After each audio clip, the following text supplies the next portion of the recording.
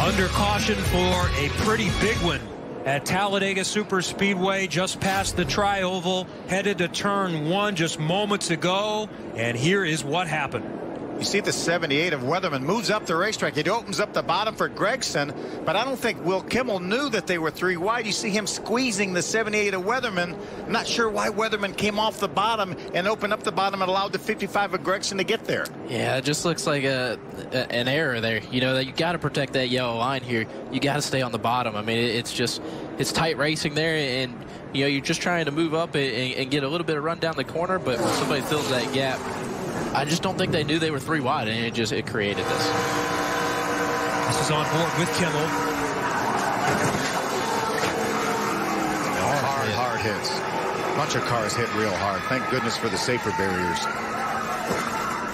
And a lot of really good cars. Started in basically the 3rd row. Took out at least 4 contenders. The 55 of Gregson, Weatherman, the 78, Kimmel the 69, Sargent the 77 was collected. And we are going to go red for the major cleanup. Mike, just about every recent restart, Casey Kane is at it. Oh, trouble, front straight away. 3 wide and 2 cars pile hard into the wall. That's a terrible wreck. Mark Martin got into the, I think it was maybe the 43 of Almirola. They came together, and that really created this huge crash.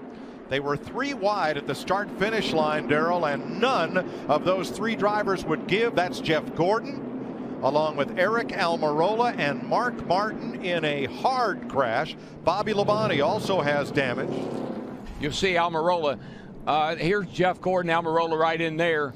And here's Mark Martin just right ahead here. of them. And I think what Almirola does is Almirola comes under Mark as they come out of the turn 4 area and get down here into the tri-oval. You see you're going to get 3 wide right here. They start down through here. Almirola's got a nice run. He's up along the side of Mark. Jeff Gordon up on the outside over here. And right here, it looks like Mark maybe gets a little loose or maybe cuts down trying to make that dog leg and gets into the side of Almirola. And I thought these cars were going to go over right here. They got up in the air pretty good. And Mark came up into Ricky Stenhouse, Casey Mears, and Bobby Labonte involved. Yeah, this is Stenhouse down here, Bobby Labonte down here. Noah right there. Oh, contact again. Josh Perry in the 8. Oh, now no. Slammed into the side of him, and he spins Sage Karam into the wall. What a move by that yellow car of Jones to miss the wreck, and here comes the rest of the field. They can't see. It's smoke and dust all the way across. More coming in too fast, and more contact. A huge impact to Tyler Reddick in that 48.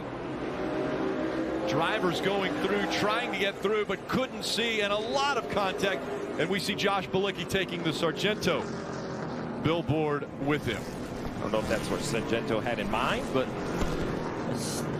good coverage. Good so coverage. Much damage. Look at all these cars. And some cars rolled away with significant damage as well. Remember, this track is only 30 feet long, 30 feet wide. See Bilicki making his move. We saw Moffitt and the smoke coming up from that. Daniel Hemrick, a lot of damage there. This might be one of the biggest road course wrecks we have seen in some time. We talked a lot about spotters and blind areas of the racetrack, and I think that's what you saw. Fast Ryan Truex was on those older left side tires. He was able to make a lot of progress. Here's why we're under yellow. Cody Coughlin through the grass and then bang. Man, that's a serious change of direction, isn't it? Hope Cody's okay. That was a hard hit. So fortunate. You see, Bubba Wallace was trying to get through the middle. He makes contact with Cody. Fortunately, Cody hits the safer barrier down there on the inside. Thank you to Michigan International Speedway for having that safer barrier there. How about riding along with Cody Coughlin? This is going to be a jarring ride. Yeah, just outside. Just trying to move around and take advantage the best he could of that restart. Had dropped off of the truck ahead of him a little bit. Oh, look what. Hello, go middle. And one outside. Caution's out. Boy, so thankful the way Coughlin bounced back out into the racing surface area that no one else ran into him as he came back up onto the track. Yeah, the last truck through there, Norm Benning does a nice job avoiding. You see Norm there with the 6 truck going to the outside. Watch this. An unbelievable concussion. All 4 tires off the ground with that impact. I'm not sure what was going on. She sparked there for a lap or two. Whoa, here goes Stewart around into Bethel. Tony Stewart goes around. And caution waves yet again. More cars. Kurt Busch and Greg Biffle, a hard hit there. It's like the 18 and the 14 made some contact. Looked like smoke kind of drifted up in front of Kyle Busch, and they made a little contact, and that turned to 14 right down the hill. Jeff Gordon, another near miss. And Kurt Busch all torn up, not sure he could even see the 16. Yeah, and where he hit off that the wall here. Pow! Where the 16, I guess 16 or 4, I don't know which one hit at the end of the wall. I think the 16 did.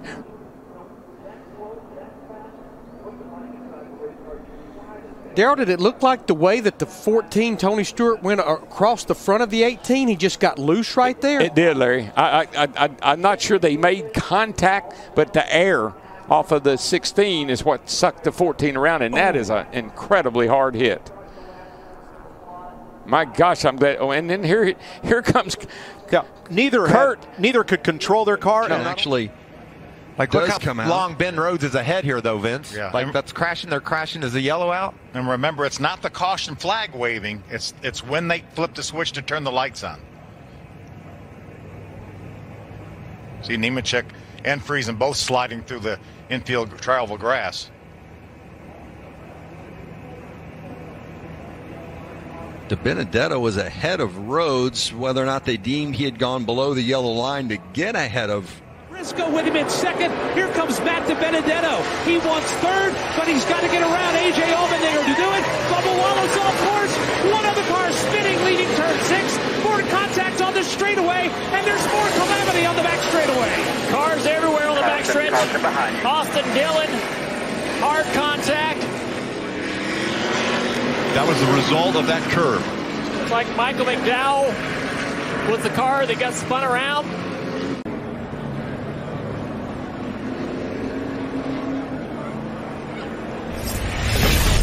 Well, here you go. Guys hadn't seen the racetrack in this configuration. Through here side by side. See Bubba Wallace, he bails out. But huge jump right there by McDowell. They haven't been through this track like this before without that curb. It's causes all this issues. It's easy to say, well, you know it's there, but vision just isn't what you think it is when you're following other cars. Watch these cars hit it. Blaney hit it a little bit. Further back, look at that launch.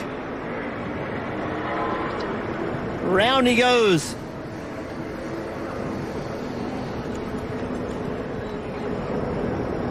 Crazy. See Cole Custer in the wall. Oh, the 0-2 Perkins gets down the racetrack into the right rear of the 92. Just getting a shove. It turned him left into the 92.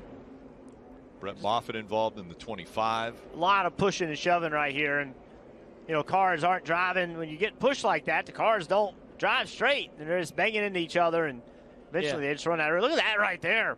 Cars all the way in the air. Looked like Jordan Anderson. Oh, and Gustine is going around.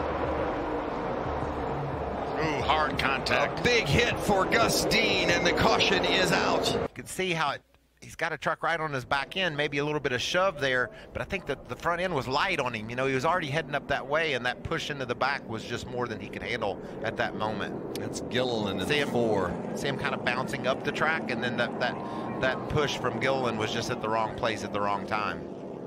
And Gilliland had nowhere to go either. He had someone on his back bumper, and boy, that's a man, that's a frightening feeling seeing that wall coming at that speed. Believe me. Take a look at the wreck that happened behind them. David Reagan hard into the wall. And quite a few cars caught up after the fact. Oh, that's a big impact. Now I understand why NASCAR wanted to roll safety personnel. That's a big impact. Car essentially went underneath another car, another impact from behind. So, you know, again, listen, I know race fans want these things to end on the green, but you can't fault NASCAR in this situation. That's heavy impact for 2 cars right there, and it only gets worse as this wreck continues. Blake Cook and the 11 involved. David Reagan bouncing around like a pinball. 6 of Darrell Wallace Jr. shooting across the track through the infield. Joey Gason, the 52. This impact right here with the 11, the outside wall. And then another impact right there. Yeah, I just, again, we want it to end at the start-finish line, no doubt. Got to keep an eye on the flagman as well. They're not going to make it. Oh, crash! And the red and black flag was out. None of them made it back, and on top of that, the big one right here in the tri-oval. Holy cow. Remember, Landon Castle took off first. He's in it. Hard contact. There's Daniel Suarez. Blake Cook, the 8 car. Dale Jr. is able to drive through it.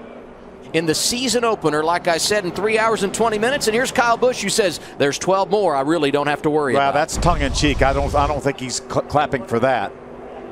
See that Carlos Contreras, that black car in the middle of the racetrack right there was slow.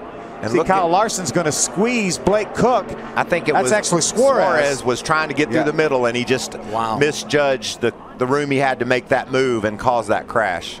That was a rookie who was trying to understand exactly how to go about qualifying here at Daytona under this format, and was in a position, got himself in a position that he couldn't get out of. You could see he just cut up, clipped the front of Blake Cook's car, and caused the big crash. Was trying to get in behind Kyle Larson in the 42 car. Didn't quite have 4 tires. Look out, here it is. He's there on Kyle Larson. Austin Dillon bobbles just a little bit. Oh, now he's on the outside. Chastain's got him 4 wide. Oh, they're wrecking. Unbelievable. Did the caution come out? They get the yes. white? No. Caution before the white. Caution. We will line up and do it again. Oh my gosh. All those guys going for it coming off the turn 4. Austin Dillon looked like he was in the perfect position. Well, he was. He was. And much like Chase Briscoe, Austin Dillon had a chance to try to win it, and he took it. Caution for sure before the white flag. I was behind him, and I couldn't even see him, so I don't know what could have been different about that, or if having windshields makes it kind of tough, and the glare makes it 10 times worse. And I'm glad he's all right, and I'm not sure what happened to him, but I feel like if you're broke or stopped, you need to be off the racing line and down to the bottom. But I guess I can only side by side for the lead. Suarez on the inside, Hamlin on the outside. Haley on that outside line, top of 3. He's got some help with him. Into the wall they go. The 11 now also caught up in it. The whole Haley. The 3 of Austin Dillon squeezes through. He is in front. And look at virtually the only car to clear it. Unbelievable. Unbelievable. That I've never seen racing that intense in Daytona. Never. And Martin Truex Jr. is going to gain some spots here. You're trying to go into the middle there on the 31, on the 16. Oh, the 99 just loses it. Denny wrecks. Well, the 31 just lost it too by himself in that top lane. I wonder if it was rain. Well, yeah, I mean, both leaders are in clean air. They both catch their car. That tells me that there's something down there that's reducing grip. Oh, my gosh. Yeah, guys, there were a lot of drivers saying, hey, it's raining. Why are we racing right now? And that could have been the result of what happened there. Watch this 31, right? Watch him. He's a clear indicator. Inside lane, very top. All right, as they roll through here. See right there? He's sideways. Yeah. The 11 sideways. The track is wet. Parker. And Jeff, exactly. His spotter was telling him it's raining, and then after that all went down, Justin Haley came on the radio and said it was raining. So, of course, there was no grip down there. The 3 with 16th going into that wreck. Now, that makes sense, Dale, because all 3 cars, the first car bottom, first car middle, first car top. You see the rain falling. They all go down in the corner, and all 3 lose grip. They're the first ones in there. And we don't know if these guys have grip. The 47 has no grip because he's 7 feet in the air. And the 3 gets to the apron, And it's such a, it's such a tough call. I mean, you can't tell it's raining down there. We're right here next to the NASCAR tower. I know they have spotters out there, but obviously it came really quick. Down, mid. Down. Rolling inside.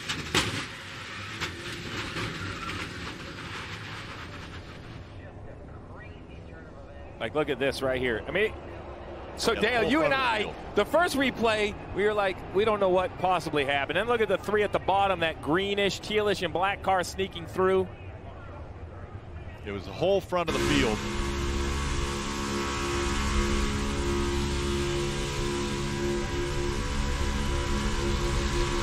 Pouring rain. It's just happens so fast. Everything's fine, and then they drive right into that shower. It wasn't raining on the short chute heading to turn one. None of these guys had any idea. In front of his teammates, and they're off the gas, like save it, trying to help him, but they're all packing up behind each other with nowhere to go. That's a car owner's worst nightmare right there. Yeah, got three of them. All of Sammy Smith. So the 20 here just spins harmlessly down to the inside. There's a big contact. That's going to bend the rear end housing in that 77. Won't be surprised to see that car go behind the wall. Crazy 4 races for John Humdinger with a big run. Noah with a block. Allmendinger being pushed by Jeremy Clemens, and wow. All 4 tires off the ground with that impact. That's a huge hit. 9 back to the right. AJ kind of goes down the track below the yellow line, and as he drives across the back bumper of that car, it spins that 9 out. There's nothing you can do as the lead car when the car pushing you is moving. But he's going to be mirror driving.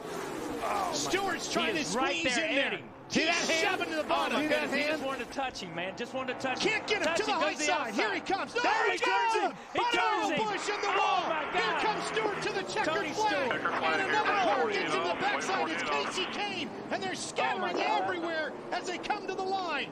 Some of these guys hit hard, man. And one of them was Kyle Busch. They're still hitting hard.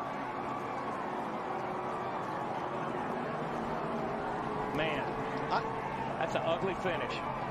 Kick to the outside. It's Blaney leading the field down the back straightaway for the final time. Here comes Suarez. He'll turn Harvick. The entire pack is crashing. Blaney will get through with the lead. Chris Buescher the second as the pack will crash in a shower of sparks and flames. Everybody up into the outside wall and sliding down the banking in turn 3 here in Daytona. Caution on the speedway. Ryan Blaney will see the caution flag and the checkered flag, and Ryan Blaney and Todd Gordon go back-to-back. They win at Michigan last week. They win tonight here at Daytona. We go to pit road. Yes, indeed. The celebration is on here on pit road. The crew jumping up and down, screaming and hollering. Crew members jumping up, grabbing Todd Gordon, congratulating him as they go. It is Team Penske for the second time in a row. They are going to victory lane. This time, a win here at Daytona International Speedway. Tyler Reddick comes home in position number 7. Austin Dillon is still out on the racetrack. I would say unofficially, would you agree, Tyler Reddick will race for a championship beginning next week at Darlington. Ryan Blaney winning, Buescher second. This is unofficial. Bubba Wallace third. Ryan Newman, Ryan Preece, top 5 at Daytona. What a race.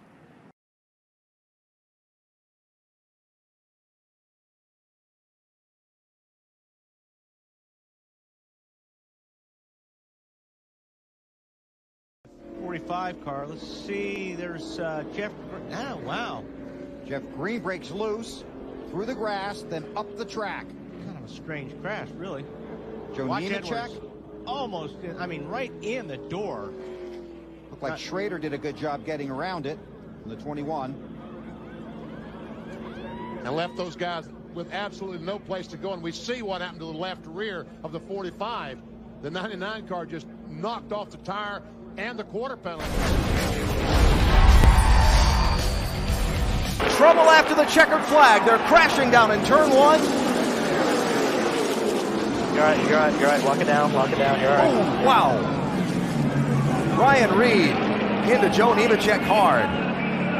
As people tried to slow down and sort it out down toward turn 1, there was contact and contact and contact. This is after the checkers. That was Junior who hit Kyle Larson and set that off, it looks like.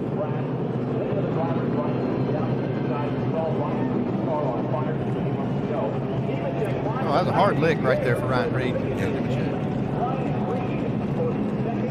After you get to the checker flag, you think you've made it. Now this happens. This is a tough one to take.